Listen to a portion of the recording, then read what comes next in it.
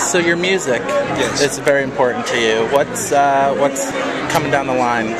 I don't know right now. I mean, we just literally finished the Lost Boys Ball tour with Live Nation and Warner Brothers, and that was kind of a package deal. We were promoting our album, but also promoting the new Lost Boys movie, Thirst. And we did some music for the film, obviously, so that just came out like a couple weeks ago. And right now I'm kind of at a crossroads because I don't know if I want to keep touring the album. We've done about 30 shows now playing the full album. So it's fun, but it's a big production. It's a big undertaking. Right. And I have all these people come up to me in Hollywood all the time like, hey, why don't you come play this place? Or why don't you come play that place? And it's like, guys, you don't understand. I can't do it. You know? It's like, trying to get like the Wall in like, an auditorium. Like it doesn't have, not that we're that big, but I'm saying it's that kind of a thing when you're talking geographics of how you actually fit something into a small box. So the point is like maybe I might do something different, and like I was thinking like it would be fun to create like a little garage band. Go back to the basics and just play whatever. Or I might do another solo album, or I don't know. I feel like I'm starting to get back in writing mode. I mean, I've been through a lot in the last couple of years, so I think I've probably got a lot to talk about. Totally. So I think I'm probably going to go back to writing mode and maybe putting some new ideas together. And so that's cool. Now before there's the sequels of the Lost Boys, and everybody always wants like the Goonies sequel, including myself. And it's just, I think you recently spoke about how it might not happen just because it's been talked about so much. Like, would you rather have it not happen, like now? I'd still rather have it happen. I mean, it's a movie that I see the sequel being so obvious. It stuns me that it's been 25 years and nobody's done anything. Pretty crazy, but it's not for the lack of trying. I mean, certainly, from myself to Sean Astin to the higher ups like Richard Donner and Spielberg, everybody's at one point tried to make it happen. Right. And it's really the resistance of the studio that's kept it from happening. And I mean, look, we just did this big Goonies 25th anniversary celebration pretty much all up in Portland, right? We did the big 4-day festival in Astoria, right?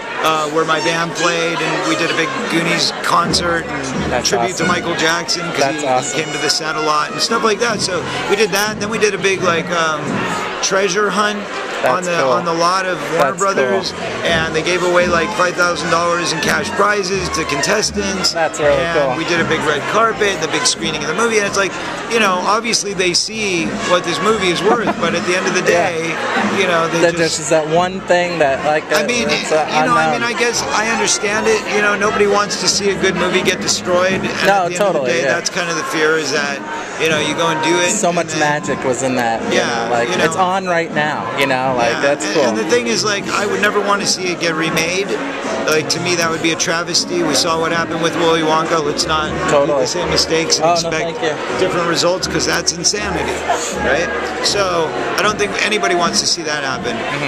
I know they're talking a lot about possibly bringing it to Broadway, and apparently they're very close. That would be pretty cool. So I'm hoping they find a place for me in that, because I'd love to do Broadway. Just walk out and just be like, because you have the singing voice. Yeah, but I can't play mouth. I'm a little too old for that now, right? So, but maybe I'll play a Fratelli brother. That would be awesome. Now, another thing in music right now is like a lot of people are saying that like the new song from Michael might not be his voice. Have you been able to listen to Breaking News at all? And I mean, I've only heard it on my iPhone, but I said this yesterday. It was on whatever ET they caught me last night coming out of the club. And it's the same answer, which is that I think it's all a bunch of media hype. Quite honestly, it's look, it's Michael Jackson. Anything that surrounds Michael Jackson is going to be surrounded with chaos and turbulence and media frenzy, and it's all part of the way he created the outline. I mean, I guarantee you this was all part of the master plan with putting this album out, and releasing it as the first single, because if you go back to like his last album, Invincible, there was a song on it called 2,000 Watts, which he sang in a lower register, and that was 8 years ago. So I mean, you have to put 8 years of age into the mix, and you have to go, look, he's older, and it's a lower register. Your voice changed it. So it's a different delivery. Yeah, because I heard it and I was just like, there he is. But then this is where I could see questions, but then I was just like, the bottom line is Sony Records, which is the most powerful record company in the world, is not going to go and put out some false album saying it's Michael Jackson. They would just say, hey, it's, you know, an album that sounds like Michael Jackson. But I mean, come on, they've got like 5,000 songs sitting in a vault. So why would they need to put out one that's not him? It just doesn't make any sense. Exactly. It's silly. Cool. Well, thank you so much. Okay, thanks. It's an honor. Take care. Thank you.